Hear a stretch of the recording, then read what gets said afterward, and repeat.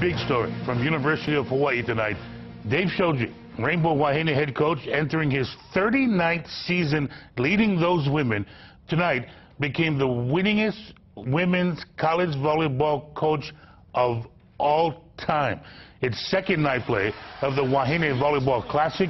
9th-ranked Hawaii taking on Santa Clara. They took the first two sets, lost the third, and that was match point. Hawaii winning 25-18. Dave Shoji breaking a tie with that guy. He had shared the record with Andy Banikowski, formerly the head coach at UCLA. Congratulations, coach. It's so humbling to be a coach of this program. I never in my entire life could imagine.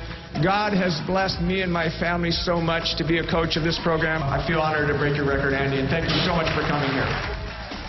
And the record, 1,107 wins in his career. Winningest coach ever.